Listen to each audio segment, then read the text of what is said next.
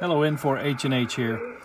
This is kind of an addendum to my transmit audio video. Those of you who watched that, saw where I went through what my menu settings are.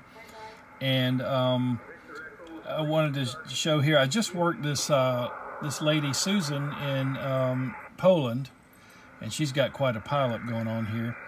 And in order for me to break through the pileup, I had to put the KPA 1500 up at about 1250 watts.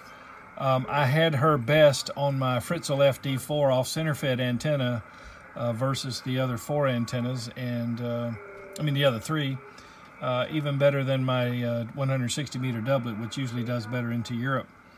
But also to break the pileup, if you recall from my transmit audio video, let me move over here a minute. So you guys know, look at the display here. Okay, so no EQ, EQ, EQ plus processor. So remember, I've got my settings for my processor set to add just a smidge more highs. We say a smidge over here in the in Georgia.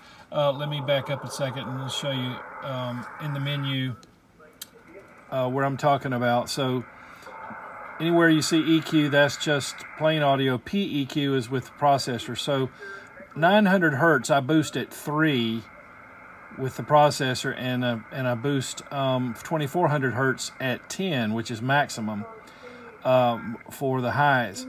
Whereas normally I'll have EQ3 at level 9, okay, the 2400 hertz, and then I'll have EQ2 900 hertz at 1. So just a slight boost in the mid-range and the highs.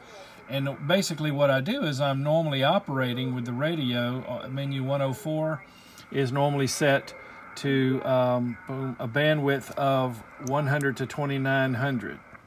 So what I'll do when I need to break a pileup is I will go into menu 104. So what I do is I keep menu 104 as the one that I'm always on when I tap this, and then I'll just come over here and rock it up to sometimes 200 or 300 works, but 200 to 2800, but sometimes I'll go to 300, 2700 to narrow even more.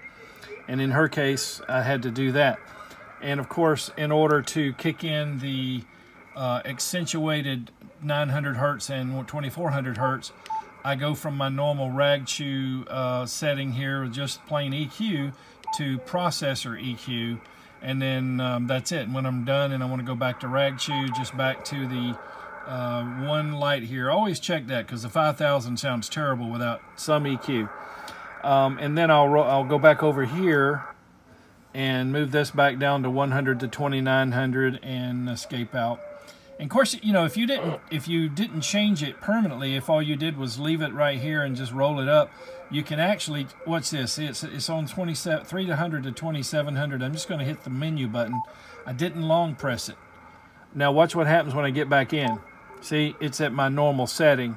So you can roll it up there, work your DX, and instead of having to move it back down and then long press the menu button, you can just tap it, because I didn't store. If I didn't long press, I didn't store that change.